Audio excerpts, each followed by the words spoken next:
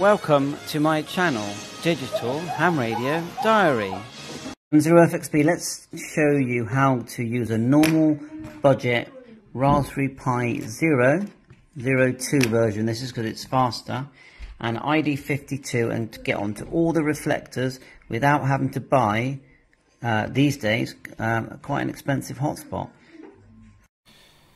So go to Pistar. You're going to need your image, so click the bottom one here. It's under downloads here. Click the bottom one, you'll get a zip here. Within that zip is your image file.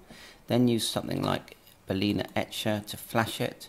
So download that for free, Balena, I'll put the link in. And when it opens, it looks like, let's just close, that's a previous one. It looks like this, so click Flash from File. Double click here, and it will select that image. Then select your micro SD card that should look something like this. Let's go back.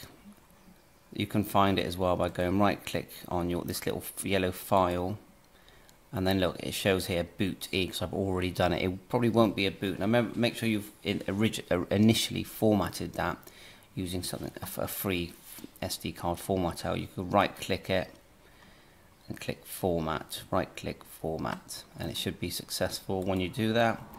So then we've selected the image, and then we're going to select the card that's plugged into our PC. You'll know which one it will be. The small one, look, it's 16 GB, and better to use one that's class 10. So you just select it and then flash, and when it flashes, it will go all the way through. I'm not going to do it because it will overwrite my one, all the way through, and at the end it will say successful if there's no problems. Once you've done that, you may as well get your Wi-Fi on there. So you want Wi-Fi Builder, again, link in the description. It basically puts in the username and password of your router. So let's just say mine is, say, John for the user, and the password is Jojo. These are just random selections. Click submit, and you'll have this WPA supplicant appear here. Now that, I would click the arrow and go show in folder, like so. Got so much stuff on my PC. Give it a sec to actually show WPA. There you are, look.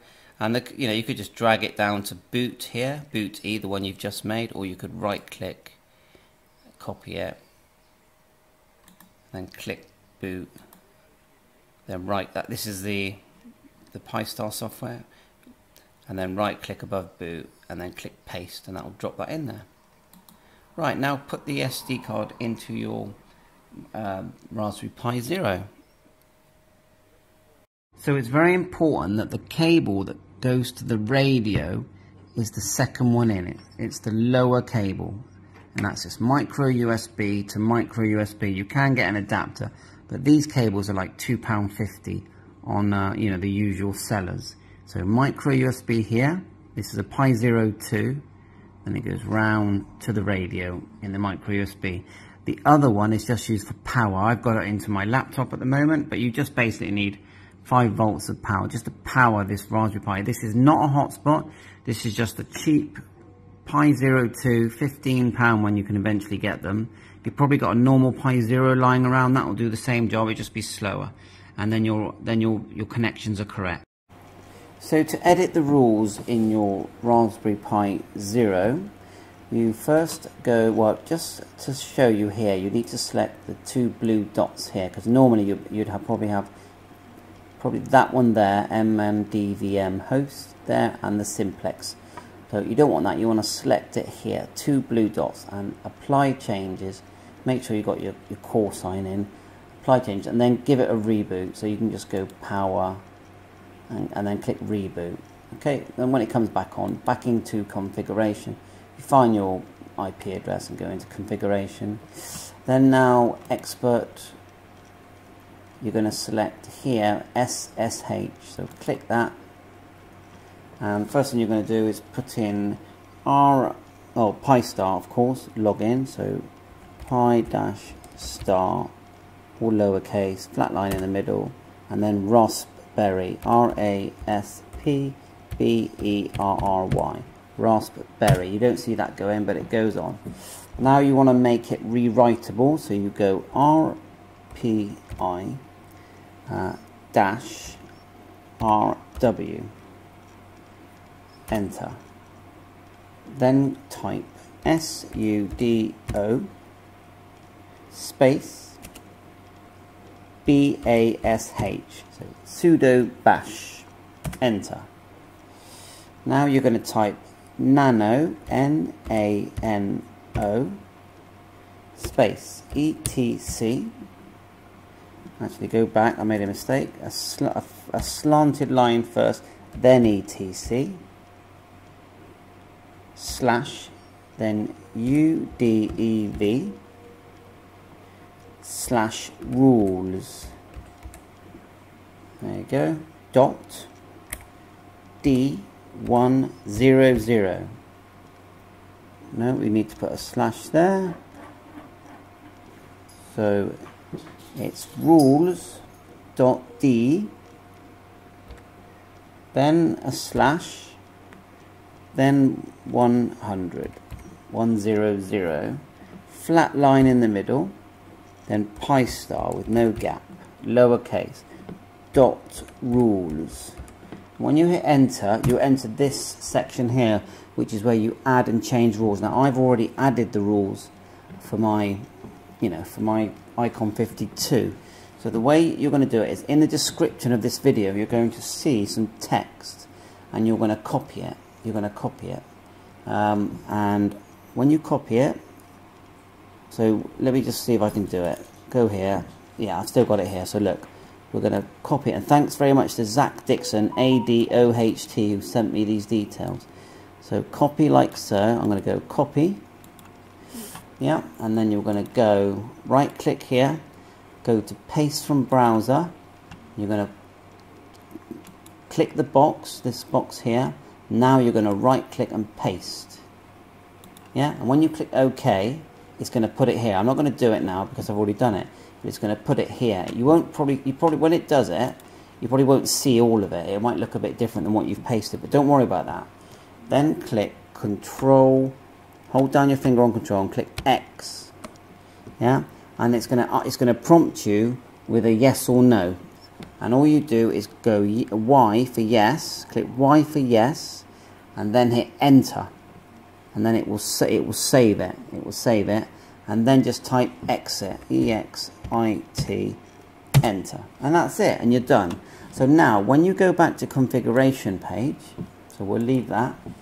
What's going to happen, of course, your radio needs to already be in terminal mode, and these two blue dots selected, as I've said.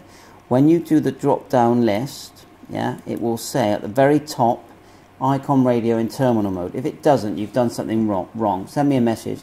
Go through your settings. Obviously, sometimes having a bad cable will do it. Remember, the cable between your radio is a micro USB to the micro USB on the Raspberry Pi.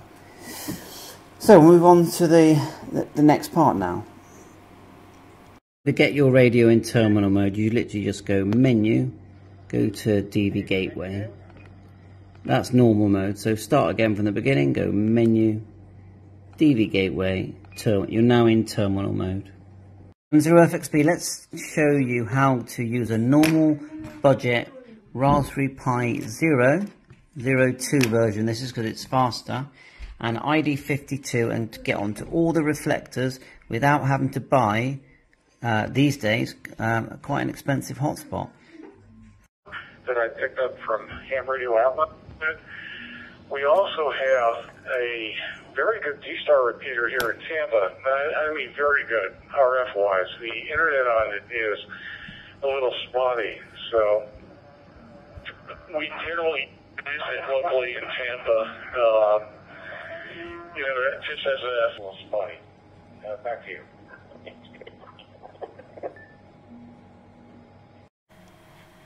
So let's look at our Pistar. So you need to find that. So you can use a scanner. You've got advanced IP scanner, and you've got another one called Fing, F-I-N-G. I just use my home router. Find it in the list. Here it is here, 192.168.0.105. So when I put that in, I get to my dashboard here.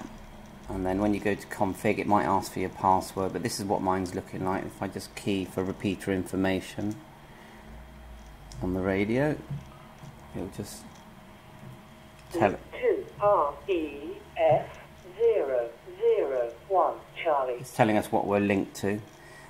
So let's have a look. Yeah, and we're gonna. I'll just show you config. Put the password is Pistar, and then Raspberry Pistar with a flat line in the middle. Ignore the frequencies because we're using wires.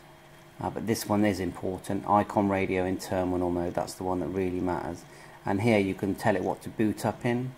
So we've selected 1 Charlie for now, and dashboard here. So let's move it to, I want to move it, see if I can get it onto HubNet, which is DCS. You say here digital here, digital D-Star. HubNet's a very friendly group of hams. DCS 477, it's B, and there's even a dashboard there.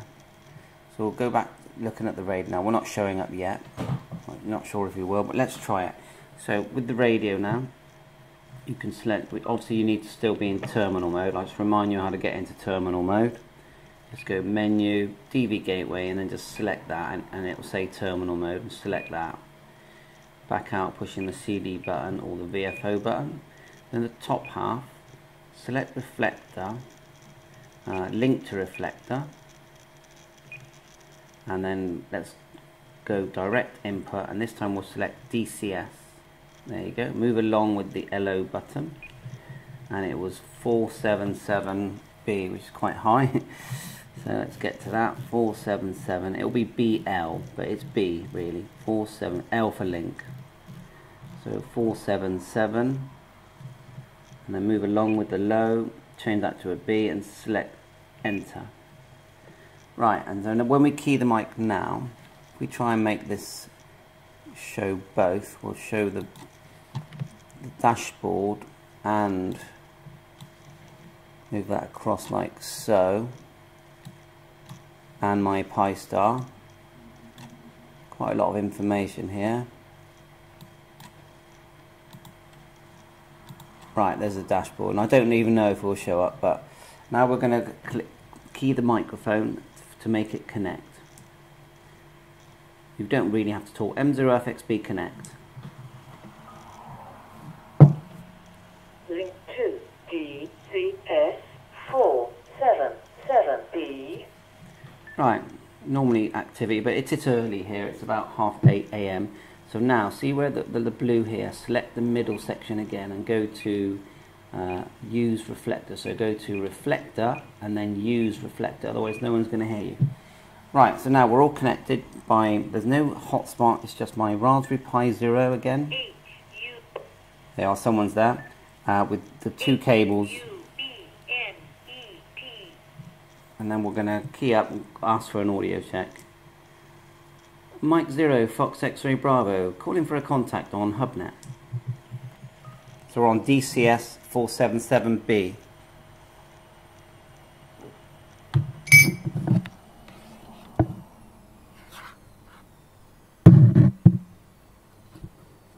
Right. Should we ask for an audio check then? Mexico 0, Golf Yankee Oscar.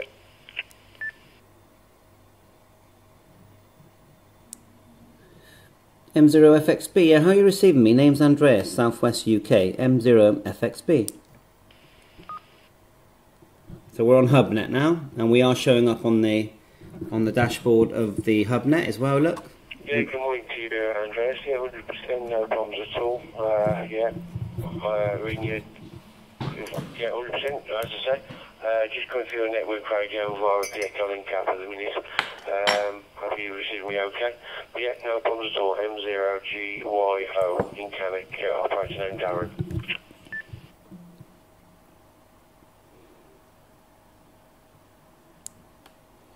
Yeah, hi Darren, yeah, hope you're well. Just testing an Icom 52.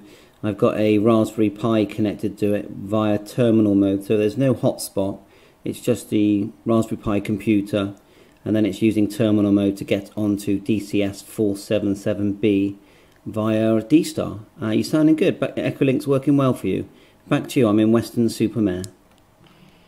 So there you are, we're on DCS. Now we could change to XRF, XLX, DCS, or a normal reflector, so that's good. And don't forget, these are under £20. Variations coming on 2 meter gateway, which I need some help with. I can't remember for the life of me the password to log into it. Your password book has got damaged. I can remember most of all the passwords apart from the... And the cable is a couple of pounds, micro USB to micro USB. 7.3, thanks for watching. Catch you on air.